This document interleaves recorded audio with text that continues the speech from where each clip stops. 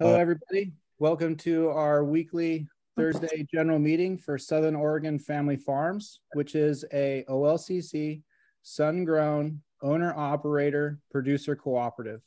Our main goal is to help the farmer members own the dispensary channels and cooperate to create more efficient business plans to compete against corporate cannabis model. Southern Oregon Family Farm started about 8 months ago with a couple members needing to fix the short-term cash flow issue because a lot of wholesalers were not serving the farmers as traditionally speaking. So we cooperated together to share menus and distribution channels so that we could own that relationship as a group, because taking on that cost individually is less efficient and effective.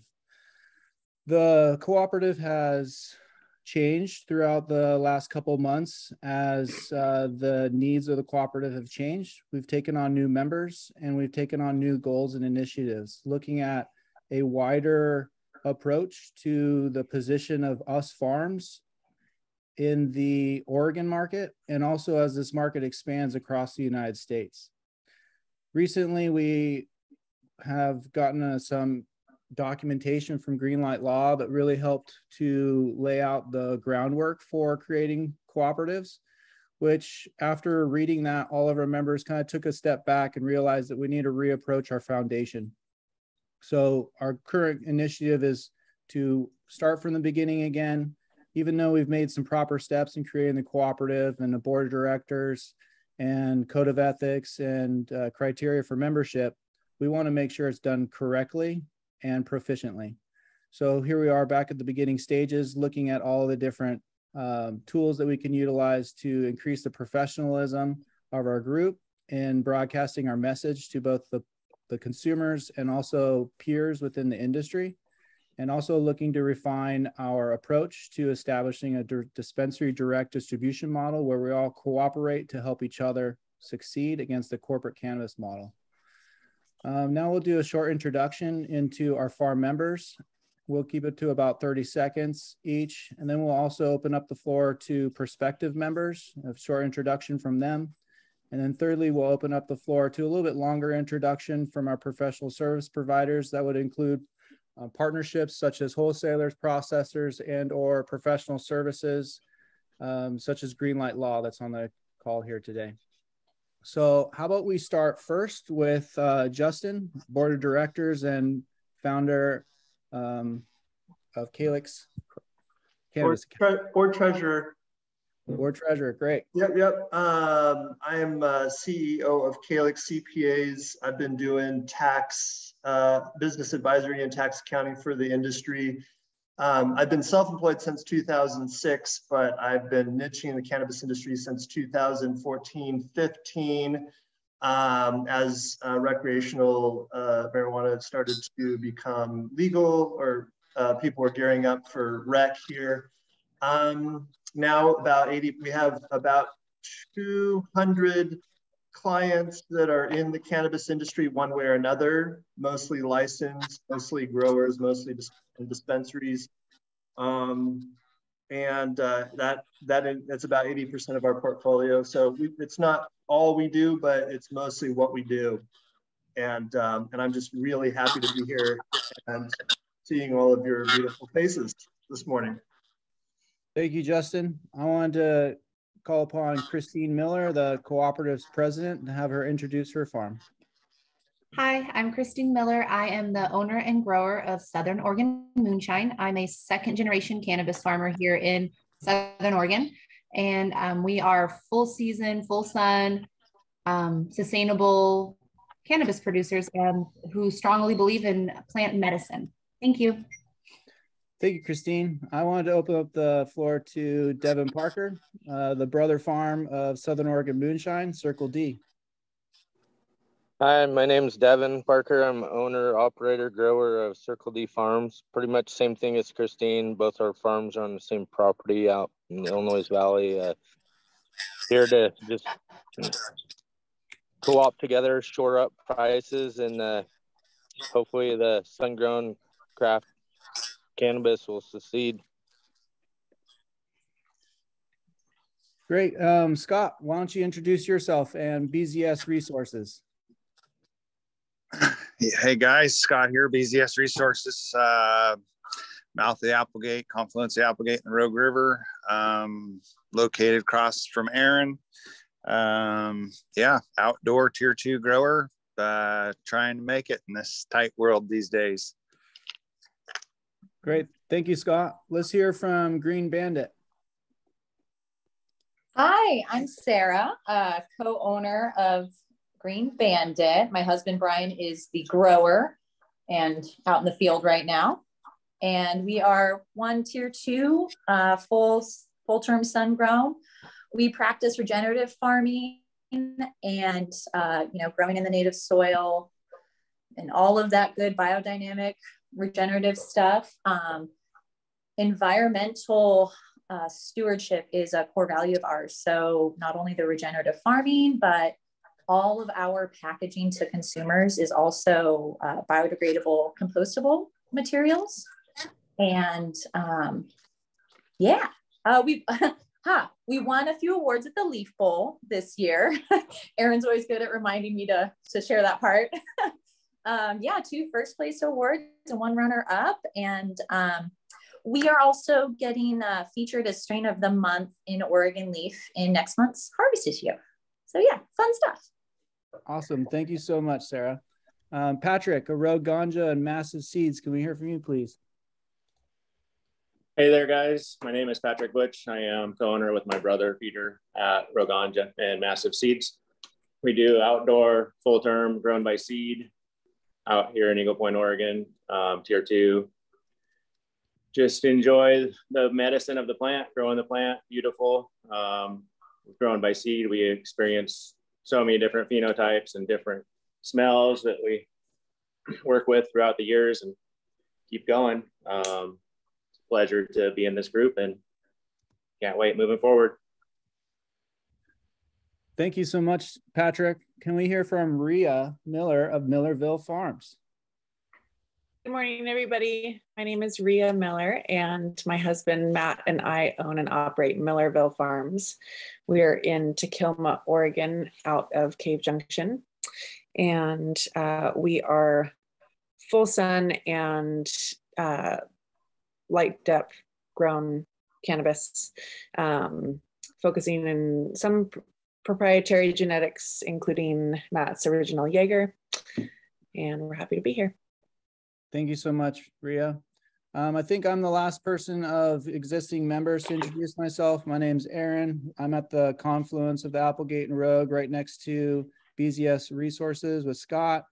We have 2 tier 2s. We plant in native soil. I really am passionate about regenerative cannabis and organic farming, although it's been difficult to fully implement at scale over the years, especially with the cost and the markets fluctuating so much. I've resorted to using some salts, which would really help to pick up my THC numbers, but my intention is really to focus on organic cannabis, and being a part of the group and brainstorming and production methods to up my game is really an exciting aspect to being a part of this group.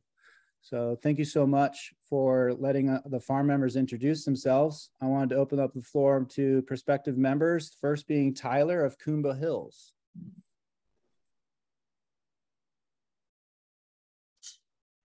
You're on mute, Tyler. Whoops.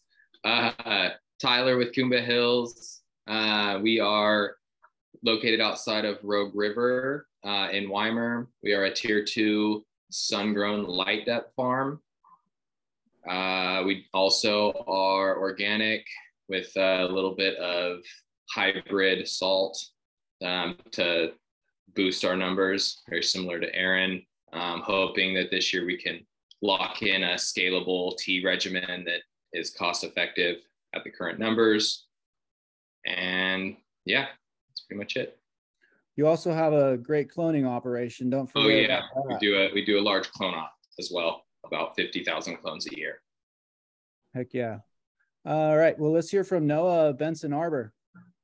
Yeah, hi, Noah Benson Arbor. I guess I'm a owner operator. I don't do as much farming. I started the company been growing since 2005, but now these days focus on sales and networking and growing the brand, new product development. We have 4 tier 2s in the Applegate Valley, 2 on top of Wood Rat Mountain, and then 2 right outside of Rouge on the Applegate River. We're fully organic. It's actually interesting. Now I've heard 2 of you say that you moved to salts to get higher THC numbers. And I've never heard that before. So down the line, I'd be open to talking about what we do from a nutrient perspective, because we produce really great numbers when we want to. And we've never seen a need to push salts. And if you guys don't want to, I'd love to help out. We grow in an all native soil.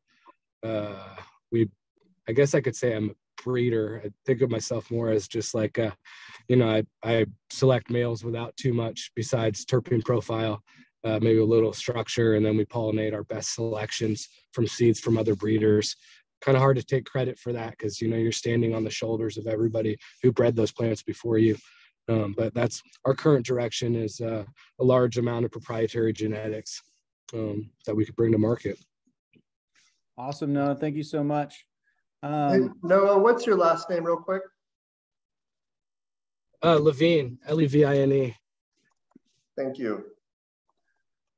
All right, so now we're on to professional service as an ancillary support of partnerships. I haven't met Adie yet, but I'm interested to hear from her and hear your introduction. Sure. My name is Dr. Adie Rae. I'm probably I'm a neuroscientist, but the most relevant to this discussion is one of the executive committee members of the Cultivation Classic. So we've definitely had at least some of your flowers in the cup in years past. I was invited here by Justin and Andrew. I'm incredibly passionate about all of the hard work that you all do, and I'm very interested to see simply how I can support you from a scientific rigor kind of standpoint, being able to standardize the quality of your products and transmit the value of that quality to the rest of the market. Wow, short and sweet and very concise. That's awesome. And how do you pronounce your name again? It's Adie. Adie. Mm-hmm. Well, thank you so much, Adie. Yeah, thank you, Aaron. Why don't we pass the floor to Jeremy Hutsinger? Good morning. Thank you all for letting me join again. So I now run a distribution company for Agri Collective. In the past, I worked for Winberry Farms, which got acquired by Dyme. We had a great run there with distribution and building our partnerships. That got acquired by Halo. That turned out horrible. I'm sure everybody has heard or has their own opinions of Halo. I'm excited to not be with them anymore. However, I've learned a lot by being with them. I've got a lot of great relationships. I know who does well in the industry and who does not do so well in the industry to align the right partners going forward. That being said, with that relationship that I had with Halo, it allowed me to get out and meet Aaron, Kristine, Devin, many of you guys that are on this call, we've worked with in the past. I'm switching gears from being with the big corporate conglomerate, the publicly traded people that were making money off of investors and taking advantage of farmers, to where now I'm working for an independently held farmer, and he also owns a dispensary. So he knows full circle on how the whole thing works, which I'm excited about. His understanding of how tough it is to be a farmer and to get your stuff to the dispensaries. So we had distributed for him in the past. Once he realized I was no longer with them, he said, hey, can you come and set the same thing up for me? Help his distribution costs and also help other farmers get their stuff distributed across the state. So took on that role a little bit hesitantly. And then in the process, I've decided to go after Halo. Now, that being said, I'm working on a lawsuit against Halo right now for all the small farms that they've taken advantage of, they owe money to. So if you're one of those, please reach out to me. Let me know how much they owe you. One of the owners of this distribution company is an attorney, which is very helpful. So I'm working on getting a cease and desist order for Halo right now because I believe they're selling stolen product. They got material from many different farms. They blasted the material. They did not pay for it. Now they're selling those products into the dispensaries that they made out of that oil. So I'm working on shutting them down and also in the process building and helping the small farms get their products all across the state. That being said, I am currently vetting new partners as far as farms on who we're going to distribute for.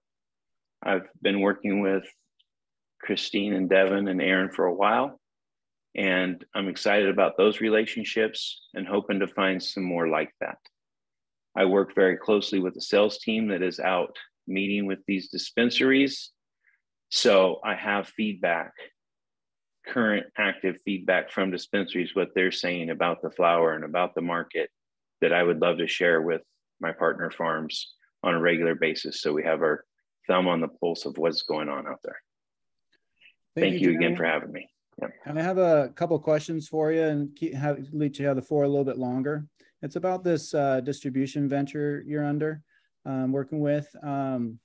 So when vetting new partnerships, you know, Kristine and Devin have a high grade product, very professional presentation. And those are the type of farms that makes your job a lot more easy, or at least fluid to be able to represent and flows well with the menu. Myself, I'm one of those people that tries my best, but sometimes trying your best isn't good enough. And so I'm one of those people that, you know, wants to be better, but when approaching new farm partnerships, could you talk a little bit about the intention of taking on farms that have a quality product, professional representation, standardization, and, you know, that whole topic? Sure. One of the big things for me is, like you said, professionalism.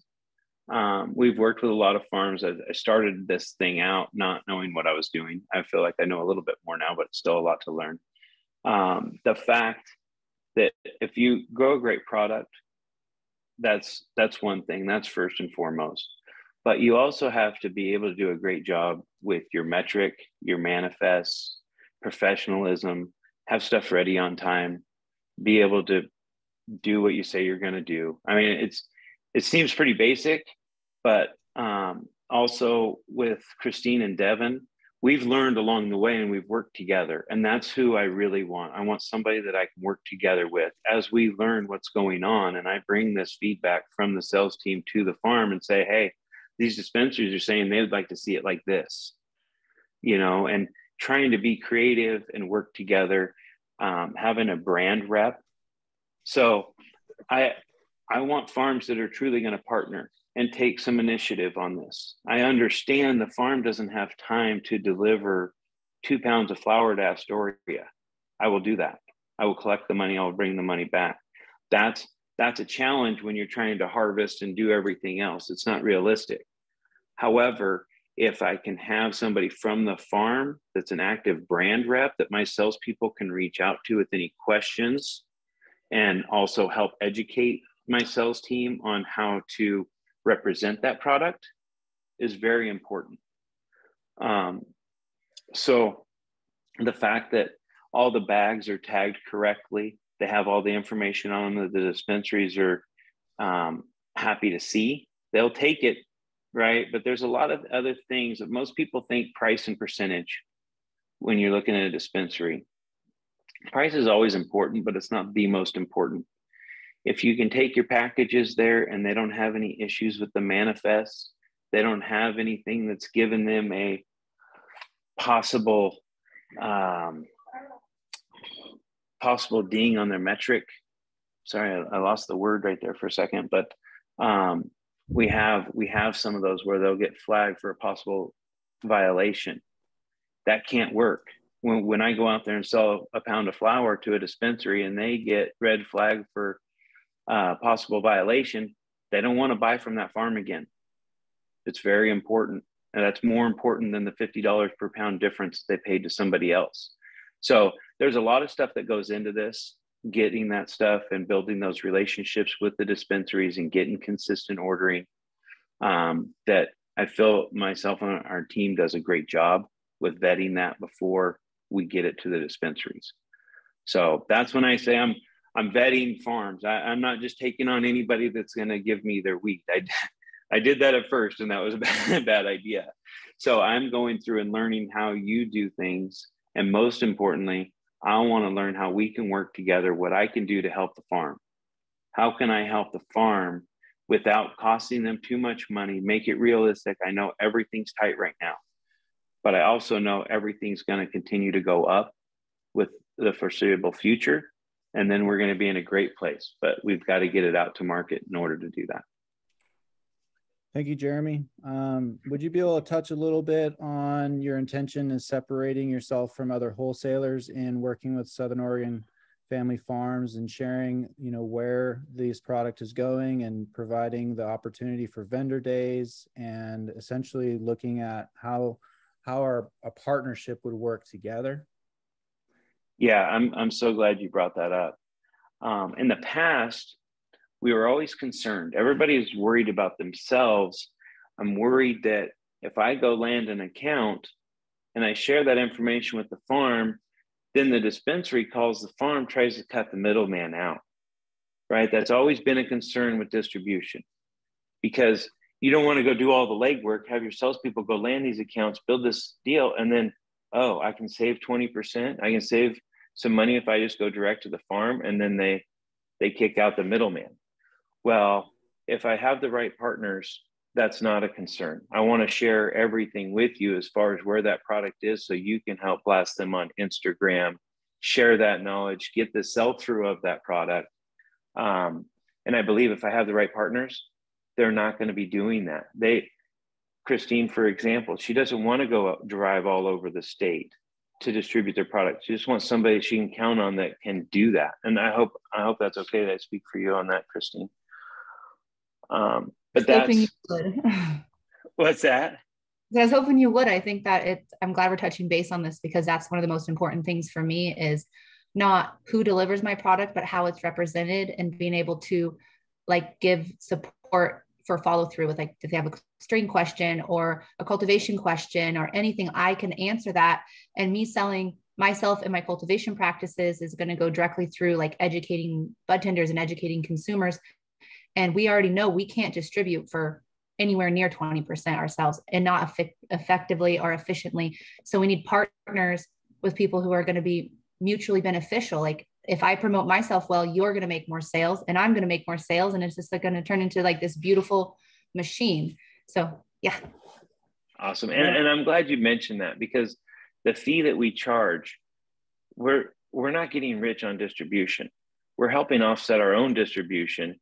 And hopefully at some day when the prices get back up where they're supposed to be, we will be able to be profitable at 20-25% distribution fee. And by doing things the right way, we'll have a full team. And even with the salespeople I've worked with in the past, they go to work for a farm or a manufacturer.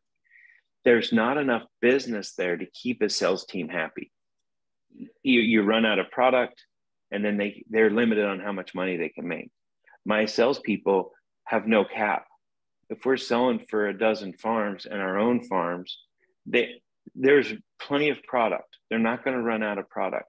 I am careful on what I put as far as finished goods. We have live rosin. We've got pre-rolls, infused pre-rolls. I try not to cloud that too much so we can really focus and not do a good enough job for each one.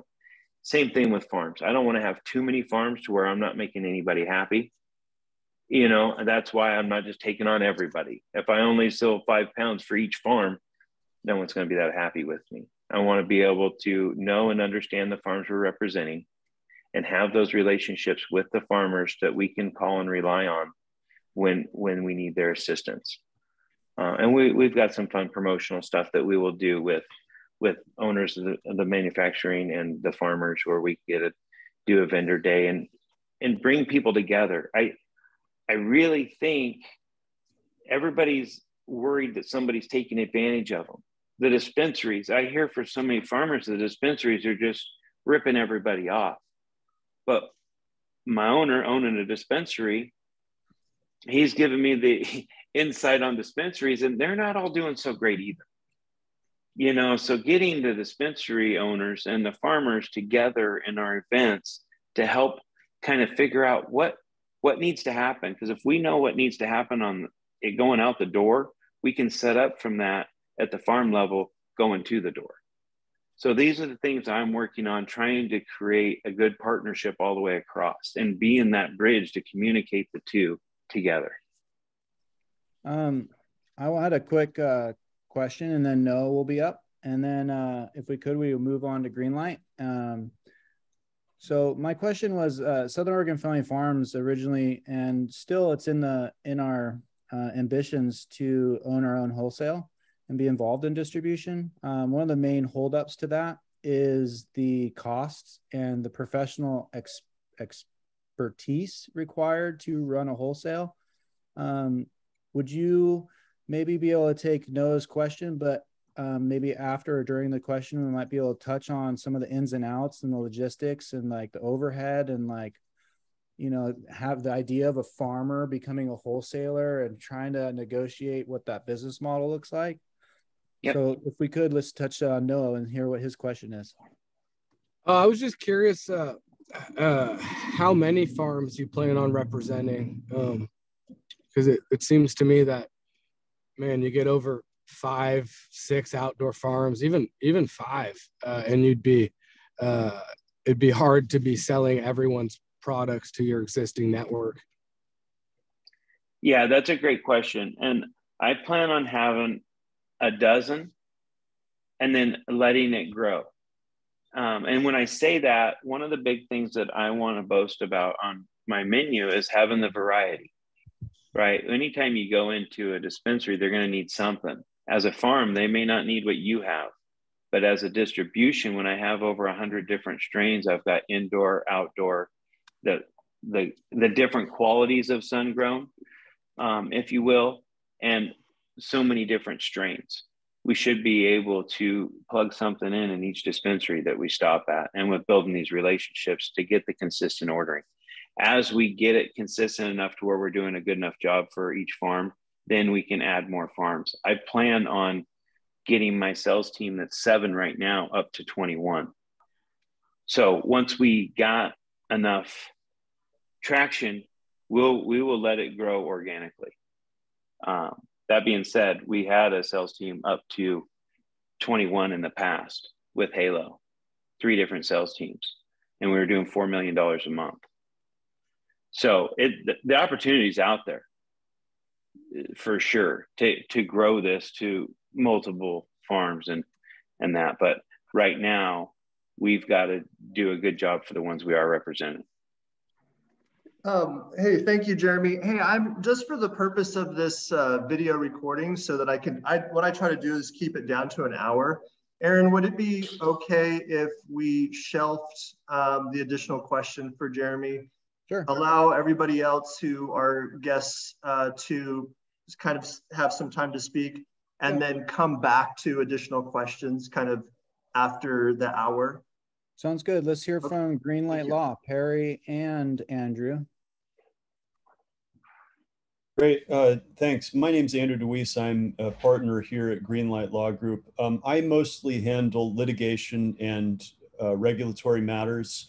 So I think it's not an exaggeration to say that our firm has been involved with probably a substantial plurality of all of the OLCC violation cases involving, at least serious ones, involving marijuana. We have a very robust practice in that area. I also do litigation. My partner Perry, I'll let him introduce himself, but he's the one with more in-depth knowledge of co-ops. He's a a corporate and transactions attorney who's based out of our Seattle office, but licensed in Oregon and New York.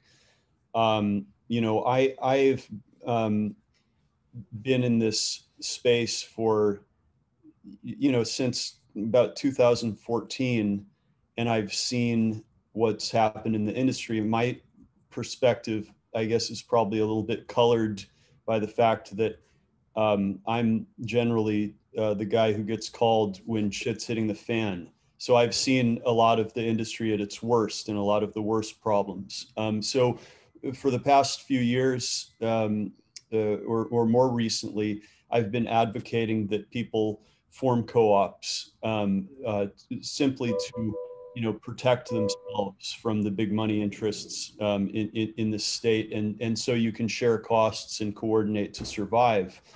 So when I started looking into it, my associate Brett and I decided to write a paper about it. And one of the reasons we did that is that we realized that agricultural production co-ops have you know, abilities under federal antitrust law that no other businesses have. So, you know, things like things that in other businesses would be totally illegal and would result in potential criminal penalties or civil damages are legal in the context of agricultural production collectives. So it can be coordinating together in the right way can give you an incredible competitive advantage, as we've seen with you know, larger agricultural collectives like you know, Ocean Spray, you know, Organic Valley, different you know,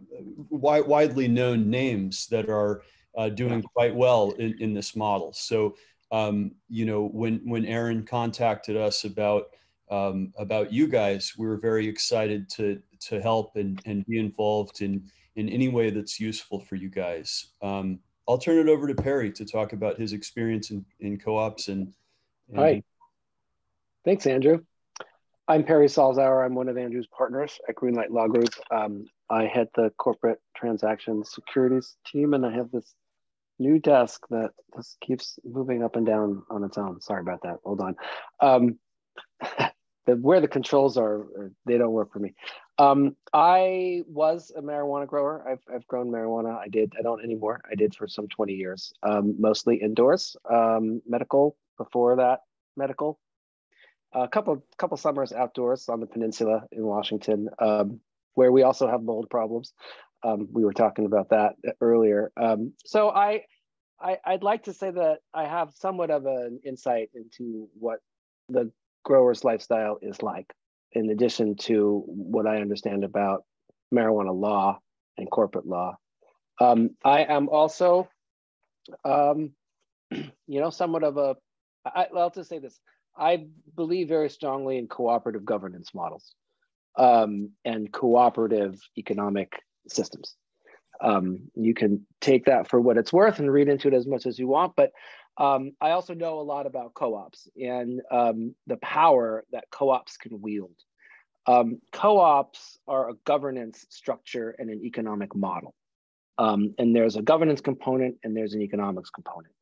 And the ability, as Andrew said, the ability that co-ops have to control things in ways that individual you know, corporate entities cannot is a huge advantage. The largest, as I understand it, at least as of last year, the largest agricultural co-op in America is Land O'Lakes.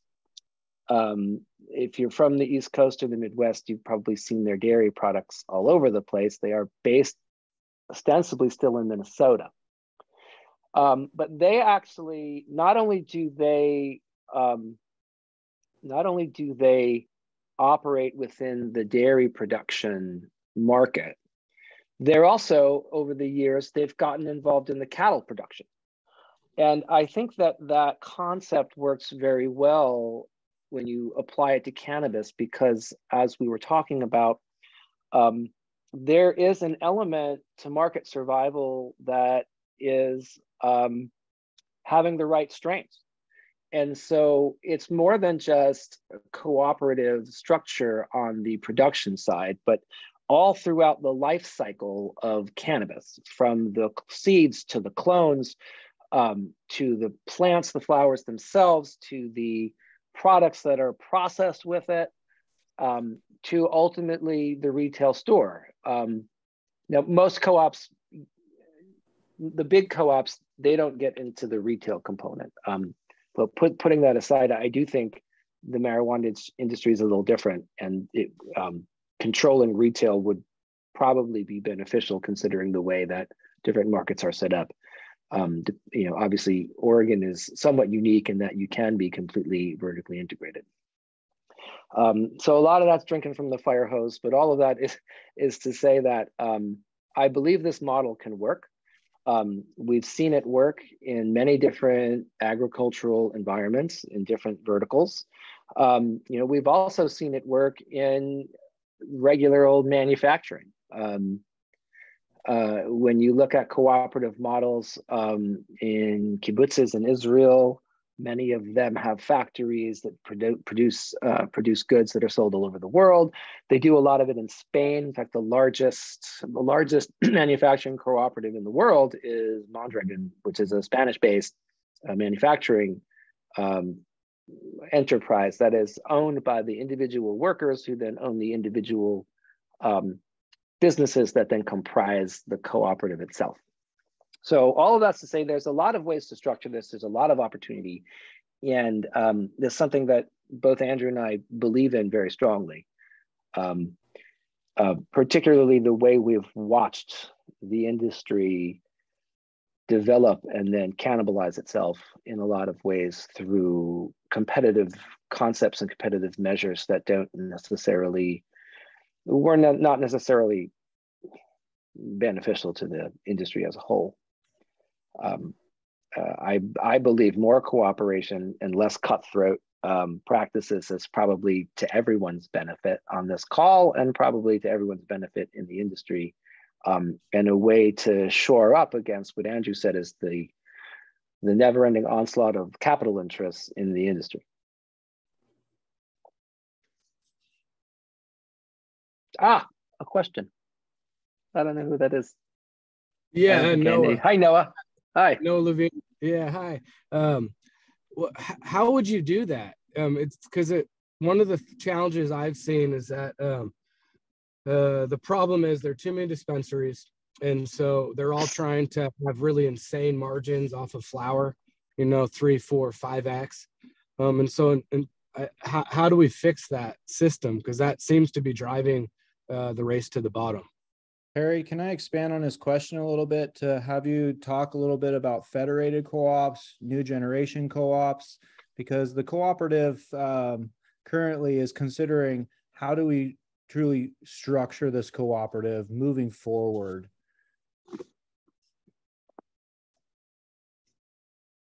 Well,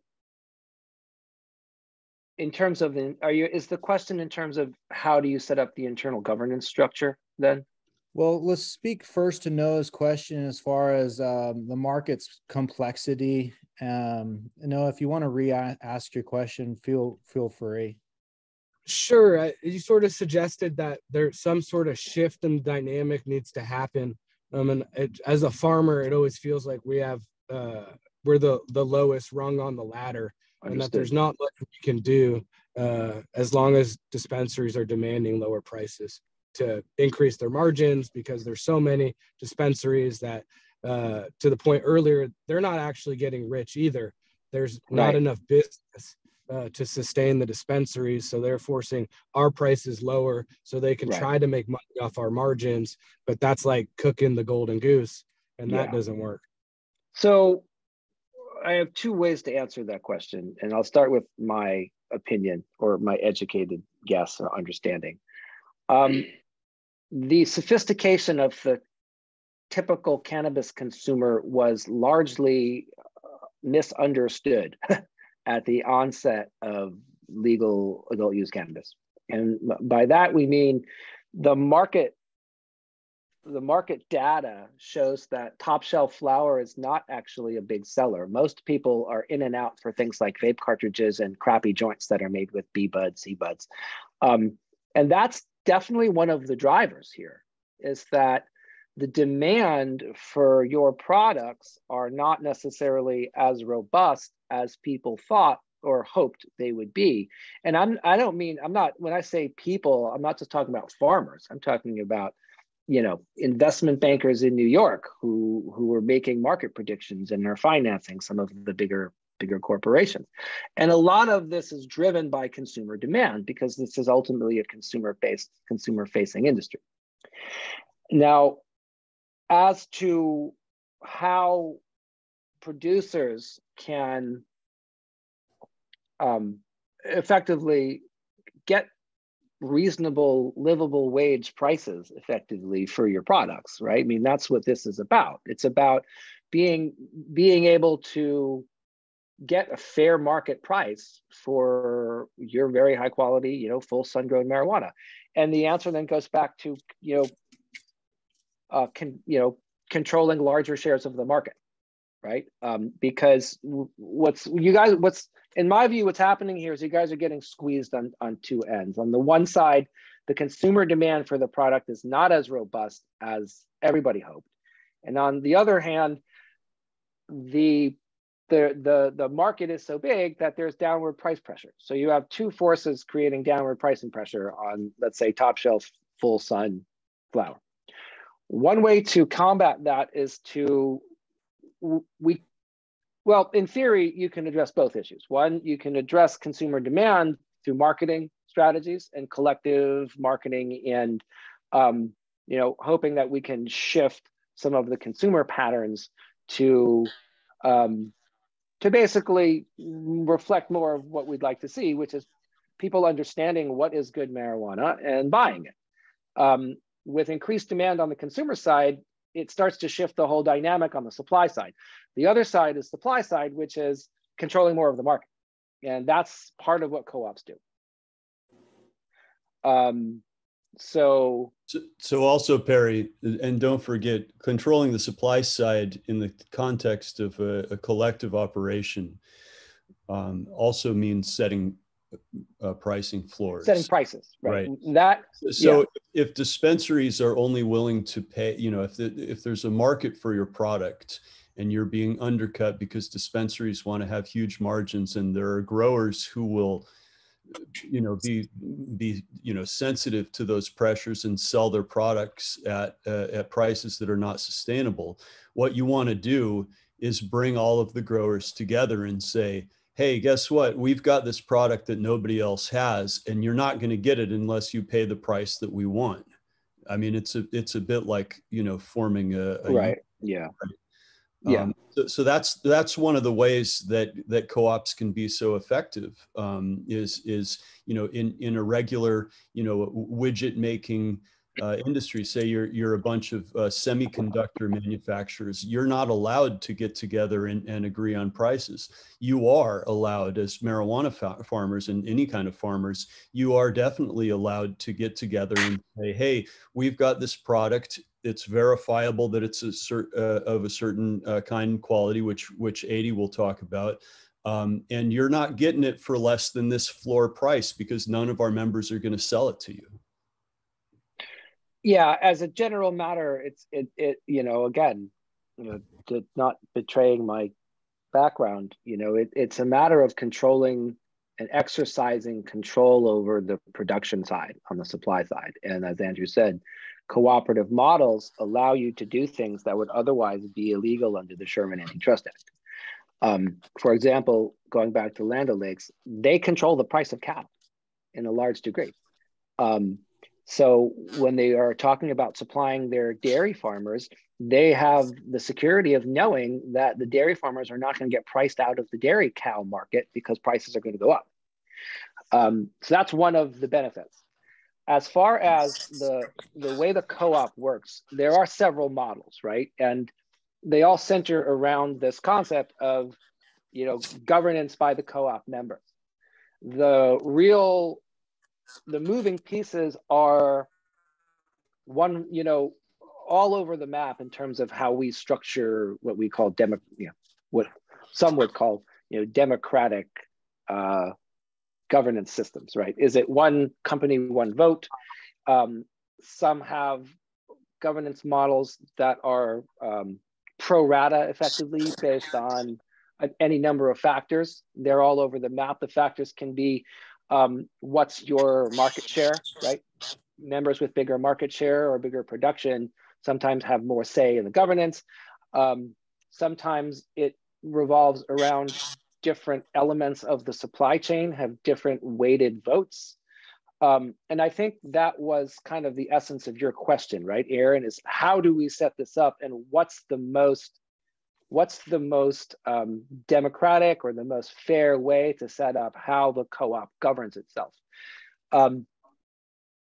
People hate this when I say this, but as an attorney, your role is to effectuate other people's ideas and plans, right? You can come up with ideas, but ultimately the decision on how Southern Oregon Family Farms wants to govern itself is a Southern Oregon Family Farms question. And in setting that up, the best way to get to where you want to be is to answer sort of more discrete questions, right? The point being that there's any number of governance models that can be implemented, but it's up to the members to decide what you think is most fair. And it's, what my role is with any client is, you ask me something, is this legal? Can I do this? Is this a good idea? And I would say, yes, no, maybe tweak it like this, tweak it like that. But as an outsider, right, I'm not a member of your co-op, I'm not a farmer. I don't think it's appropriate for me to be making decisions, obviously, for how the farmers want to govern yourself. But suffice it to say that there's any number of models that can be implemented and that are implemented on a general basis. Maybe it's something that we could have you, we could dedicate a board meeting, which we hold every Tuesday at 5 o'clock. And maybe if you wouldn't mind spending some time with us during one of those meetings to hash out with us that kind of thing. I would be happy to do that. So let me just make sure I understand. So I'd come to a board meeting and I would give sort of a more detailed description of some of these governance models, and then we'd have sort of a free-form discussion about what we think is the best. Yeah, absolutely. Count me in. Tyler, you had your hand up earlier. If you yield your question, I want to pass the floor to Rhea to ask hers. I guess mine will be really quick. It's more of a statement on what Andrew had said about the floor pricing. I see that model a lot in the indoor, where they have a walk away price. Resin Ranchers performs it really well in the rec market, where they're able to still be holding their price at the 2,000, 1,800 range for their indoor, because they're consistently such a high quality that if dispensaries don't want to buy it, they'll walk out the door, and most of the time they stop them. And they say, okay, I'll pay it, because they know that they house the best indoor consistently on the market. And if we were able to do something like that with our sun-grown through the grading process of, hey, everything that we touch that comes soft branded is a 95 plus, then we would be able to give ourselves possibly more power and a potentially more of a walk away, we deserve this price because our product is this good. Just something I noticed. That's impacted by volume, though, greatly. If you look at the headset data or BDSA data, you look at the brands, indoor brands that are pulling 18 or more, and you look at the actual volume that they're producing, it's very small. People would be shocked by some of the top farms, how little product they're moving at that price. And I think that speaks back to what I was saying as far as the market dynamics, right? I think the unfortunate reality is, in the way we've set up the market, because of federal prohibition and all the markets being segregated state by state, the individual markets for top shelf are much smaller than, so I still think that on the national/international level, there probably is a very robust market for top shelf flower. But with everything being siloed state by state, there's no way to really understand it in the first instance because dynamics change. And again, it's just, you know, it's just, the sad reality is that the lion's share of consumers just don't care. They want, like I said, they buy packs of joints, they buy things that are easy, that they can just walk in, walk out, and they can, you know, take a quick pull of a vape cartridge. Obviously, there's market opportunities in the processed products industry.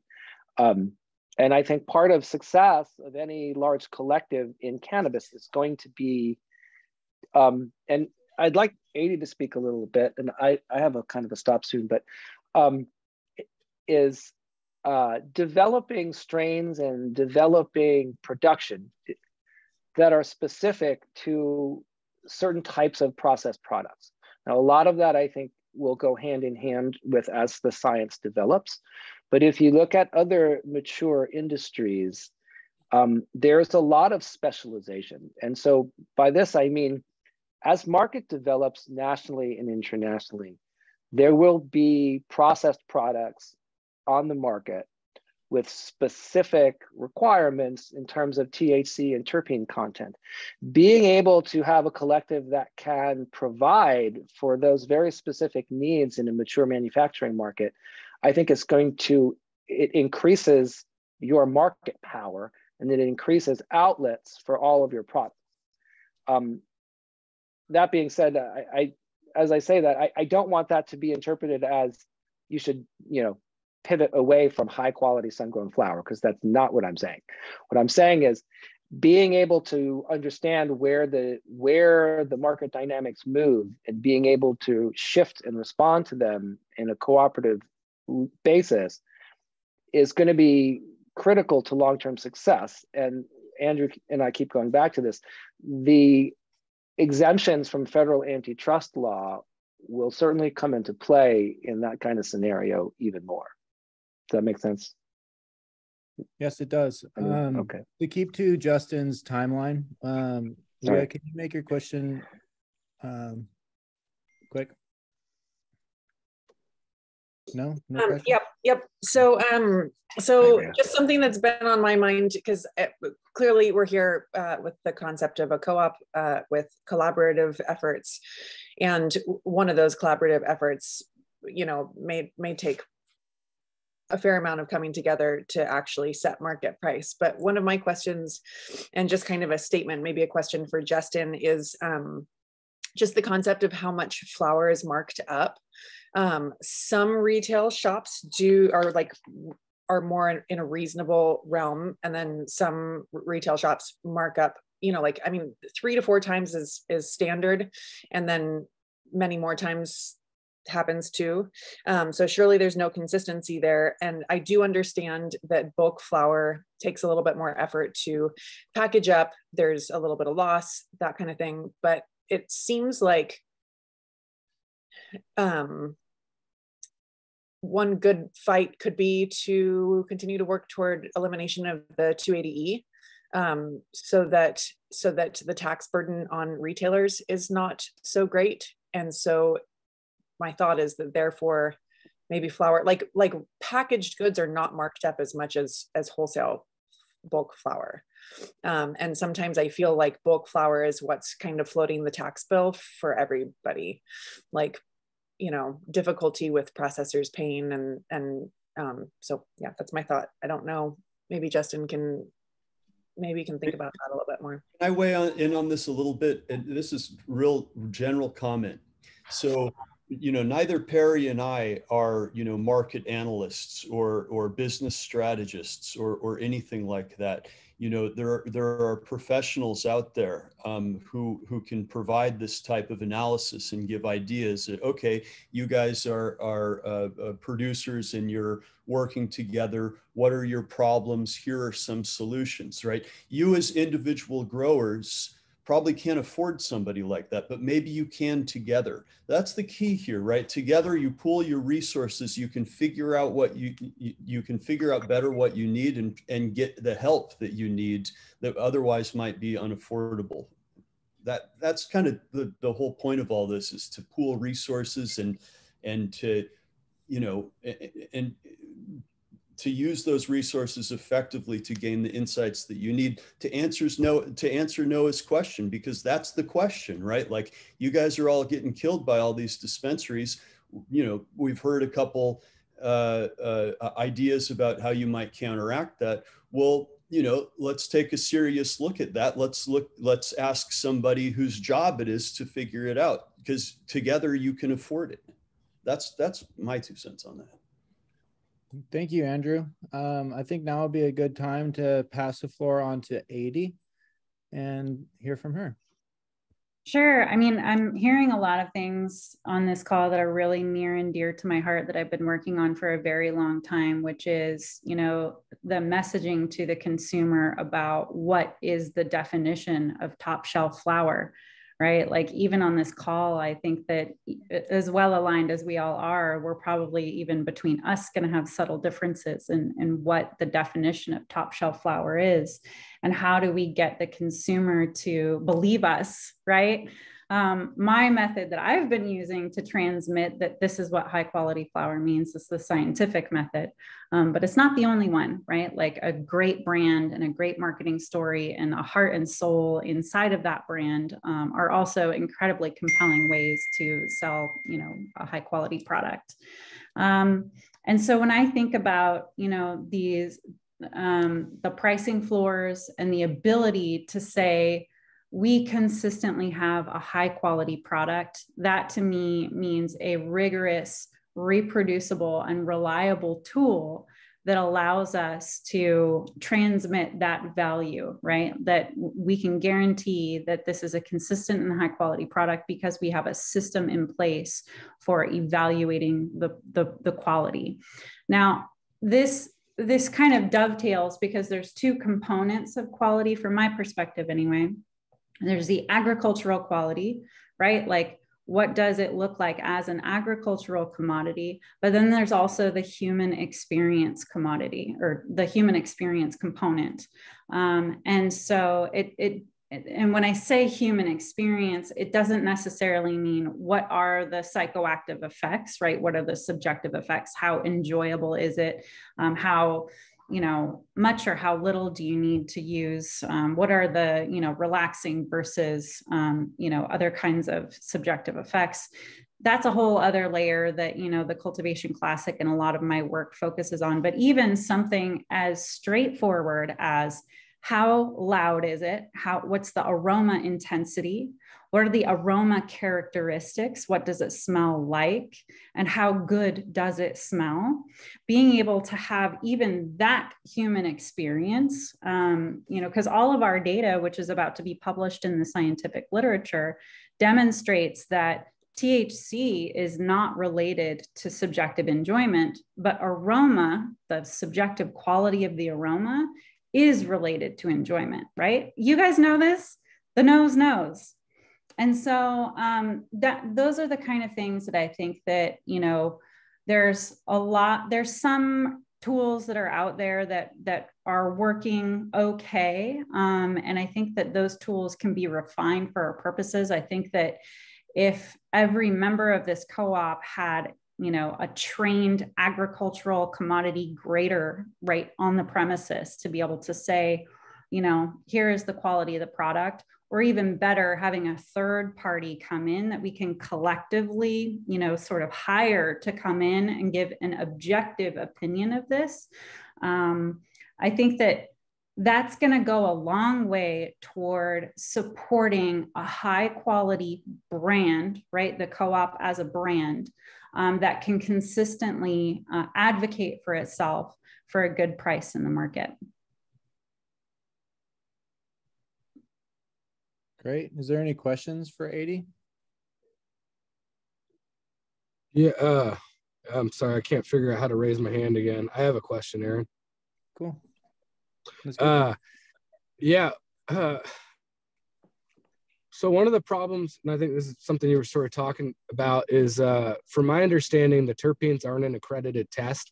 So when we've tested with multiple labs, if one lab's looking for 16 terpenes and SC Labs is looking for 32, we're going to get a higher terpene percentage and a more accurate representation, the more terpenes they're looking for, and then hoping there's going to be a standardized process. So how does that play into determining quality cannabis from an analytical standpoint if all the labs are having a different process? I love this question because it gets at a key question in marketing, which is features versus benefits, right? Sometimes when I am shopping for a shoe, am I shopping for the density of the foam and, you know, what specific materials went into, you know, building that shoe? No, I'm looking for comfort. I'm looking for a benefit. And so if we can somewhat distance ourselves from analytical features, because those analytical features do not always confer some kind of subjective benefit, if we can exclusively, or mostly at least, focus on the benefit, then we can kind of distance ourselves from some of those analytical problems. Because we see this all the time, not just with cannabis. You know, we see it with coffee, with cacao, tea, you know, like lots of other commodities have this issue where the analytical components that show up on mass spec have absolutely nothing to do with, you know, how well it will perform as a barista is, you know, pouring an Americano.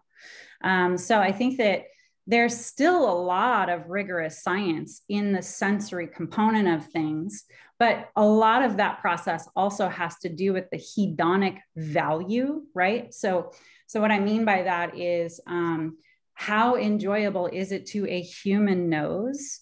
And that is never going to show up on a mass spec, right? And so, yes, as those analytical standards and as those testing SOPs start to normalize and you can get, you know, sort of consistent information out of the labs, that'll help.